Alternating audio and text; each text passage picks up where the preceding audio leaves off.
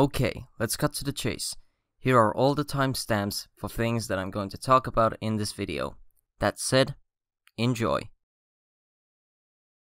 So hello, I've been using Flash for about 3 years now, specifically Macromedia Flash 8, and I'm gonna teach you how to make stuff look decent in an old version of Flash. So let's begin. First of all, setting up Flash for the first time. When you first open up Flash, it's gonna look something like this. I mean, you can draw on it, and I guess it looks okay, but as you can see, the aspect ratio is all weird, and if we actually look at the properties, oh no, it is not HD, it is not even close.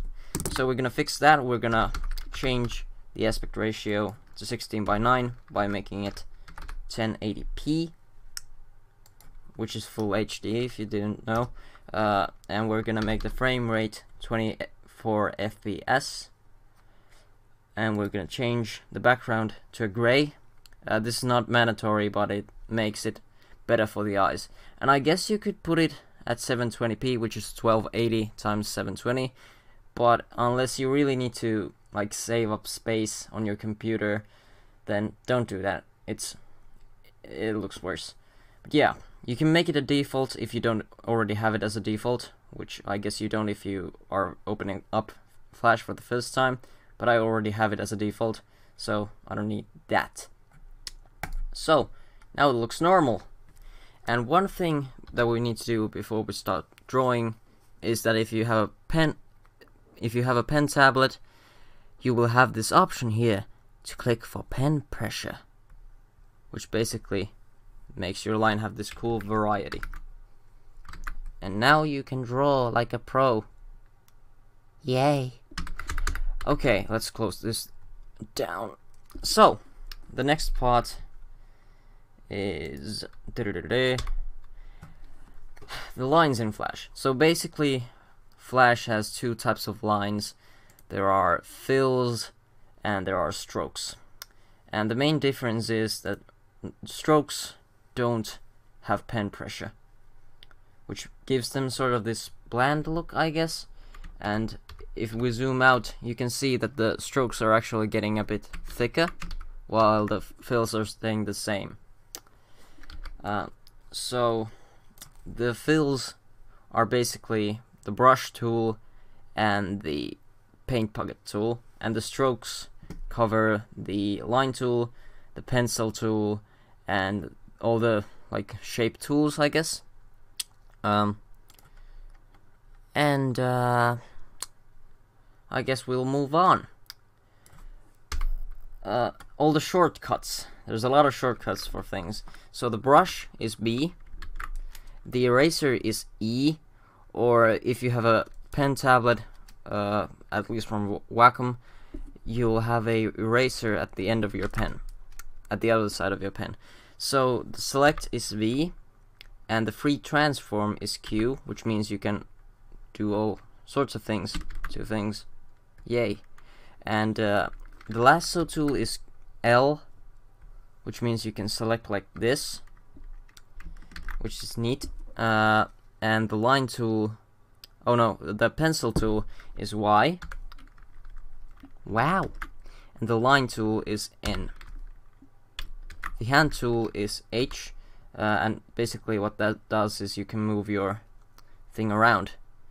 The eyedropper tool is I, so if we want this blue here, we can click it and we have the blue. And then for non-tool shortcuts, we have the undo, which is Control Z or Z, redo, which is Control Y, and select all, which is Control A, and delete, which is Control X. And then we have one frame to the right, which is like the period, like this, and one frame to the left, which is the colon, I guess. Yeah. And then we have zoom in, which is Control plus, and zoom out, which is Control minus. And then we have the timeline. Oh boy, this is gonna get complicated. So try to follow me. This is the timeline. We can move around the timeline and do all sorts of things. It has layers, and well, I'll explain that later. So every one of these is a keyframe, and you can extend them by pressing F5. Look at that! Now this one single image extends for 2 frames.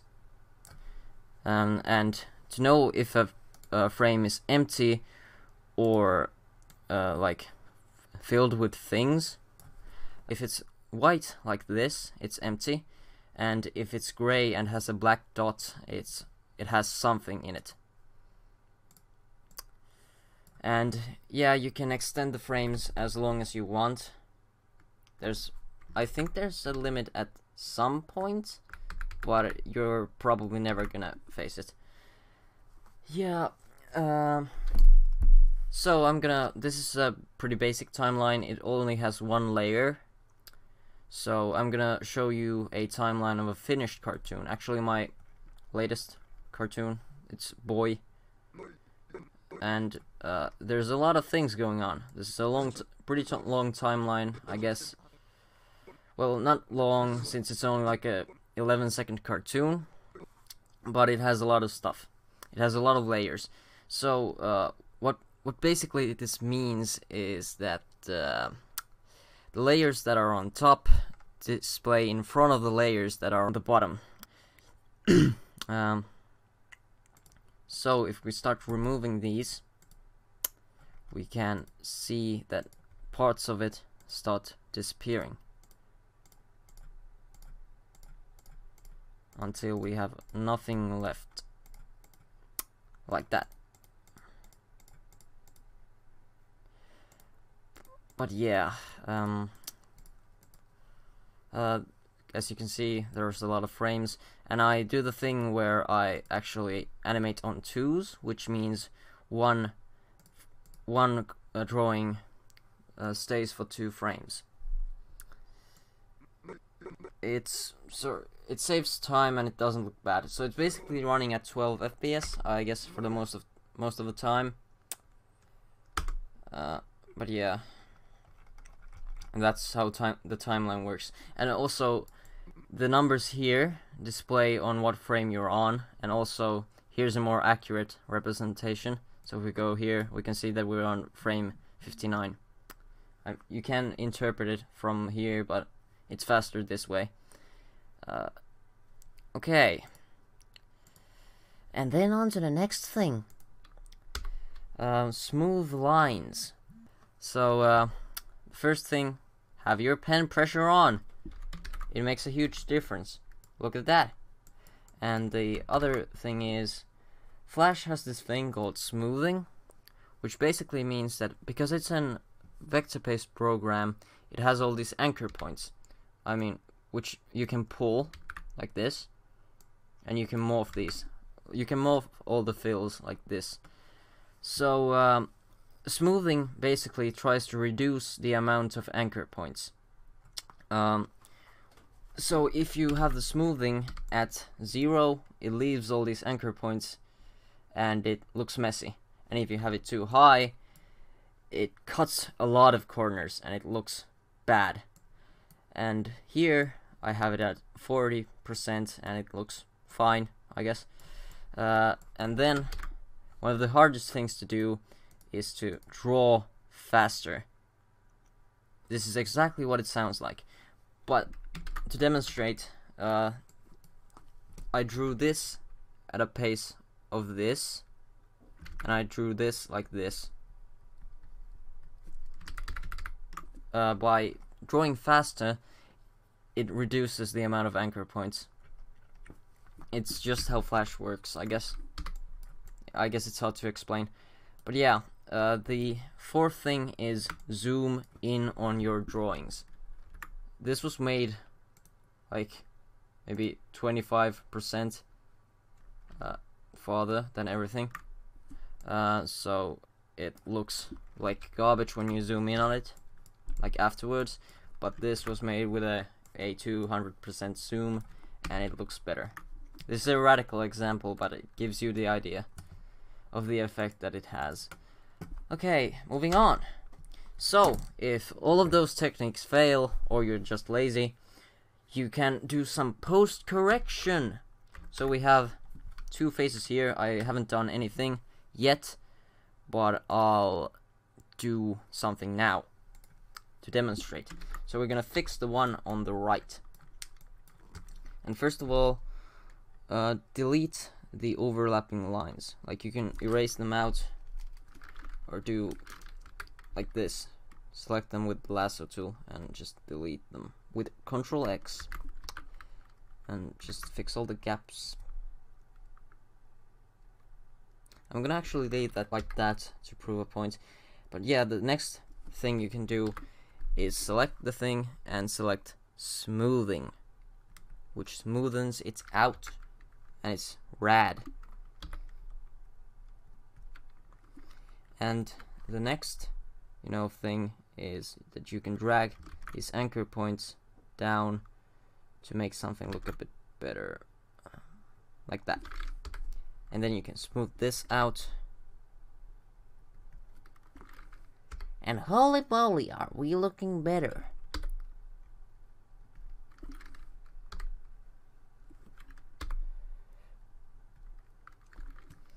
So I'm just gonna do this.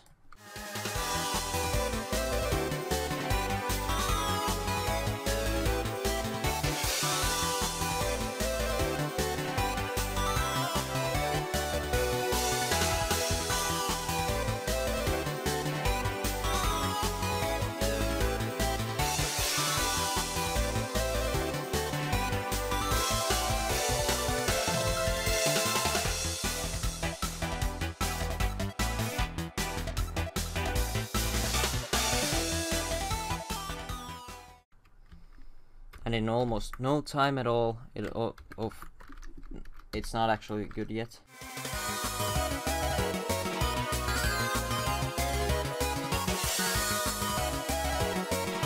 Okay, that's as far as I'm gonna do it right now, but you can see the difference. This is all like post-drawing corrections.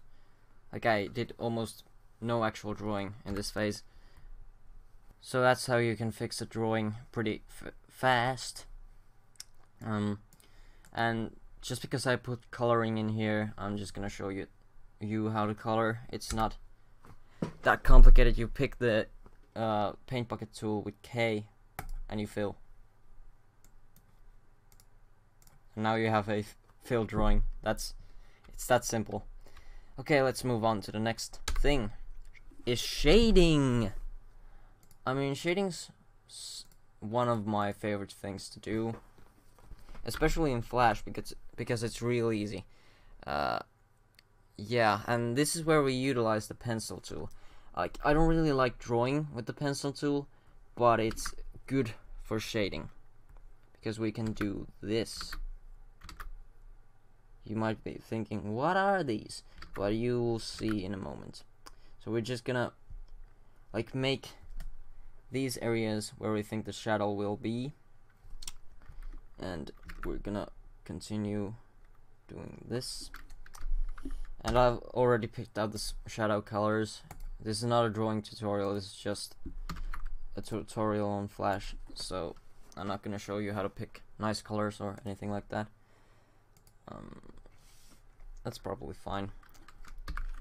So we can fill the selected areas with the pencil tool, and so we can make some nice shading. So you can't really do complex shading in Flash easily.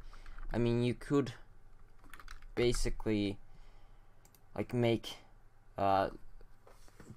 lines with the alpha, like declining alpha, to make it like smooth shading, but that's not healthy. You shouldn't really do that. But yeah, I'm just gonna shade this really quickly, so not a lot of effort here, I guess. And then when we're done, we're just gonna move these lines by double clicking them, and voila, we have some sort of shading, and I'm actually gonna do some highlights to make it seem even better.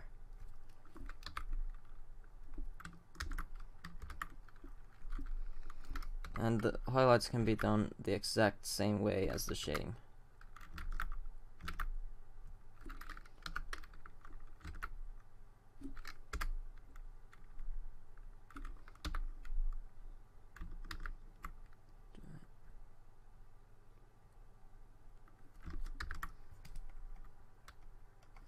And that's how you shade in Flash, like the most basic shading you can do in Flash.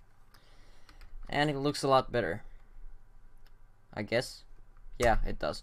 Okay, so the last thing, well, yeah, this is the last thing, is how to get the best quality out of your Flash. So, for this thing, we have this little demo animation, which is not really an animation. I'm just gonna play it to you. This is a very funny voice clip. Yeah, wasn't that a funny voice clip? But yeah, the thing is, it sounds good here. Yeah, but when we go to control and test movie, This is a very funny voice clip. This is a very funny voice clip. something happened. It's not as good, quality-wise. So, here's what we have to do. We have to go into File, Publish Settings, to Flash, put the JPEG quality to 100, uncheck the compress movie thing, and audio stream to 160 kilobytes. Uncheck that, best, and do the exact same thing to the other audio thing.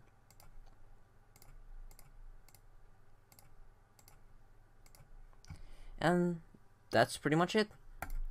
You click OK, and now when we test it, This is a very funny voice clip. This is a very funny voice clip. it's fine. It works. So then when you have the finished thing, the finished animation, you have to convert the SWF to MP4 using Swivel, which is a software designed just to do that. It's open sourced from Newgrounds, and I can link it in the description of this video. But that's pretty much all. I hope you learned something, or this was entertaining in any way. I'll see you probably with an animation or something like that in a while.